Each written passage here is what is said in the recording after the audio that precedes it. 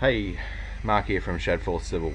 Just a quick rundown video today on how to get a GCS900 system running off Shadnet. This video will take into account that the system is already pre-configured with an S&M 940 modem, already has an active SIM card, and the Telstra or whatever carrier the SIM card is, APN has been set in the system already.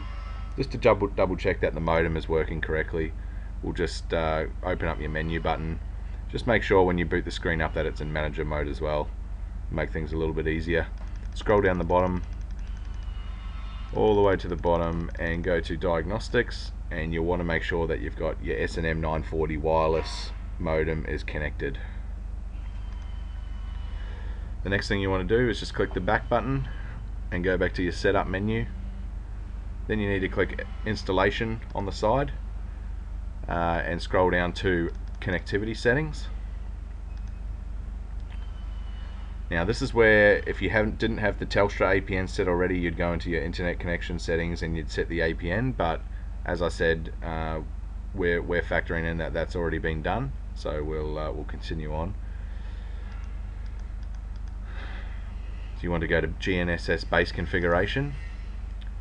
Right now you can see that our system was configured to run off the SNR local base, which is your standard UHF radio. Alternatively, it might be known in your system as a third-party radio local base, if it was a TDL radio or similar. We want to be running VRS/single base remote base for Shadnet. So what you want to do is you want to scroll up and create a new one. Server, you want to put all the Shadnet login information in, which is rtk.shadnet.com.au. All of this information should be provided to you in an email with your username and password in there as well. So for the username and password for this purpose, I'm just going to put test in there. So this is where you'll put your company specific information in, and then you'll want to go next on that. It'll connect to the server and you'll be greeted with a mount point list. So a mount point list is pretty much just your base station list.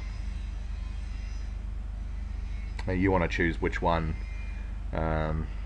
which base station your job site is running off, which will be determined and known by the survey team working on that job site.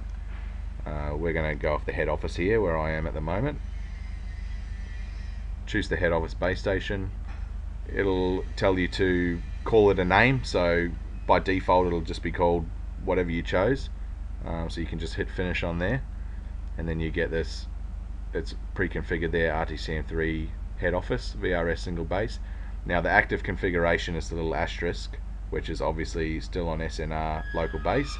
So if you just make sure that this is highlighted and press OK, that will tell it to select that VRS remote base. So if we go back into there now, you can see the little active configuration is against that one.